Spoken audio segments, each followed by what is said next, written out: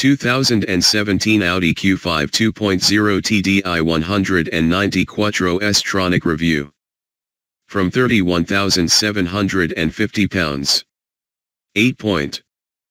Lacks the sportiness of a BMW X3 or Jaguar F-Pace, but in every other respect the Q5 2.0 TDI Quattro S Tronic is a properly sorted car. What is it? Did you watch the Formula 1 this season?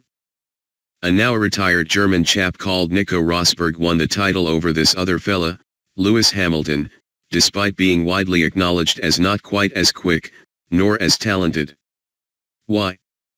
Because he was consistently good. Audi used to struggle to beat its rivals until it upped its game, slowly chipping away here and there to further hone its new models. Still, its offerings are rarely the sharpest to drive, but they are consistently turning into all-round winning packages, as the continual sales growth attests. So does the new 2017 Audi Q5 stick to that winning formula? It's certainly an altogether sharper thing, from the application of Audi's current angular design language, through to the engineering underpinning it.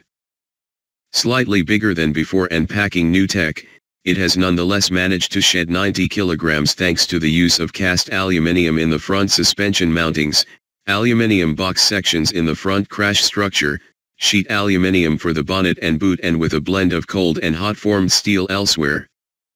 Lighter means better performance, braking, handling and efficiency. And bolstering the last of those four is this 187 bhp 2.0 TDI Ultra Diesel engine. It's been fettled for improved economy and mated to a new 7-speed S-Tronic dual-clutch automatic gearbox that decouples the engine when you come off the throttle in order to save even more fuel. Then there's the new Quattro all-wheel drive system, which dumps the old center diff in favor of a switchable, rear-mounted clutch pack, that defaults to powering the front wheels only. This reduces friction losses in the drivetrain, saving yet more fuel, but when you need a traction boost, it takes only 200 milliseconds for power to flow to the rear. It all seems to have worked. New for old, the combined MPG is officially up by 16%, while CO2 emissions are down by 15%. And you get better acceleration to boot. What's it like? We've already driven the buttery Q5 V6 3.0 TDI 286, but as cheaper alternatives go, this four-cylinder isn't unruly. It's hardly quick, yet it does have a decent smattering of torque to play with between 1,750 and 3,000 RPM, so you don't have to wring its neck. When you do, there's a low-key rumble up front, but no engine tremors leach into the cabin. So 95% of the time its pace is adequate, but the gearbox does occasionally dither from a standing start. This is something to factor in if you're going for that should I, shouldn't I gap onto a busy roundabout, but apart from that, it's ever alert on kickdown and breezes through every change with the smoothness of Leslie Phillips in full-on I say, ding-dong mode. Leslie might mutter the same thing if he were to describe the Q5's ride. Since the Q7, we've been expecting a bit of a waft from Ingolstadt's UPS, although the Q5 is made in Mexico, and this is no different. With lots of wheel travel and an inherent softness, it patters over cracks in the road and gently floats over low-frequency undulations. Granted, this was on the optional air springs, so let's wait and see if the standard steel springs, or the cheaper option of adaptive dampers, are anywhere near as good. For those that don't like their feathers ruffled, we know there's at least one comfy option, but what about those who prefer to corner with gusto? Well, with its suspension firmed up in dynamic mode, the Q5 is no lolloping jalopy, but you can't hustle it like you can a BMW X3 or Jaguar F-Pace. It won't change direction as keenly for a start, and the steering, while perfectly good at 7/10 pace, doesn't inspire the same confidence that the Jags does beyond that. Grip level seemed pretty good, though. You'll want for nothing in terms of toys.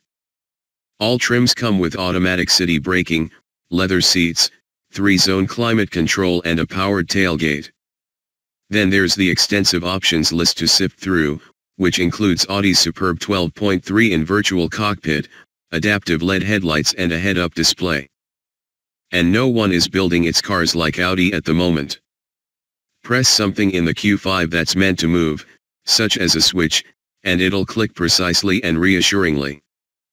Press something that's not meant to move, and it won't, because it's been put together with the robust solidity of a Cold War bunker.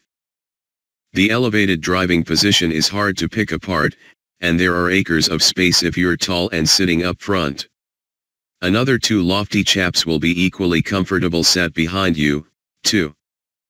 Open the boot, which, if you add the optional hands-free boot opener, you can do with a waggle of your foot under the rear bumper, and there's a 550-liter load space that matches the best in class. And you can increase that to 610 liters by ordering the sliding and reclining rear seats. Should I buy one? If you want to drive like Lewis Hamilton, then no, this certainly isn't the sportiest SUV in the class.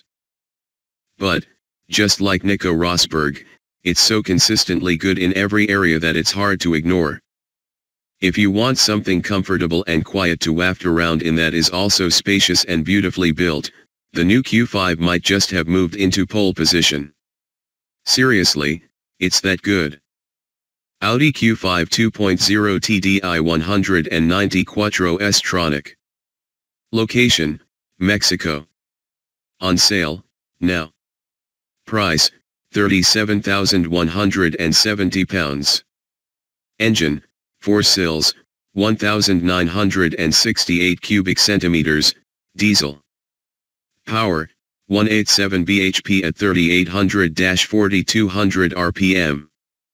Torque, 295 pounds-foot at 1750-3000 rpm. Gearbox, 7 SPD dual clutch auto. Curb weight, 1,770 kilograms. 0 to 62 miles per hour, 7.9 sec. Top speed, 135 miles per hour. Economy, 56.5 mpg, combined. CO2 rating/tax band, 132g/km, 26%.